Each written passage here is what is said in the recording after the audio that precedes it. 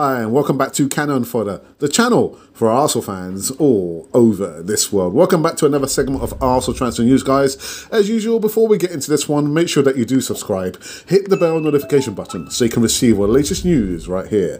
Moises Caicedo Brighton tell Arsenal target to stay away from training after midfielder's plea to leave the club. Arsenal made a £60 million bid for Brighton midfielder Moises Caicedo after the offer was rejected by Brighton, who say player is not for sale in January. Also considering whether to improve the bid, Caicedo has released a social media statement asking to take up magnificent opportunity. Brighton have told the midfielder Moises Caicedo to stay away from training until the Tuesday's transfer deadline, in response to his plea to leave the club. Now, Caicedo released a post on Instagram making it clear he wanted to leave the club on Friday evening, saying that he would be proud to be able to bring in a record transfer for Brighton.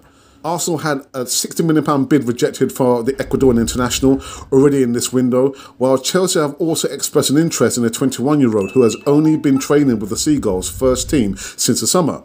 The Sky Sports News has been told by Brighton have made it clear to Arsenal that Moises Caicedo is categorically not for sale. Brighton have also made it clear to Caicedo he won't be leaving in this window. They appreciate his head has been turned by the interest in him and given him a few days away to get his head right for the remainder of the season. So guys, that's the latest in regards to Moises Caicedo. He's been told to stay away until the transfer window closes. What do you think? Put your comments in the box below. And this has been Cannon Fodder, the channel for Arsenal fans all over this world.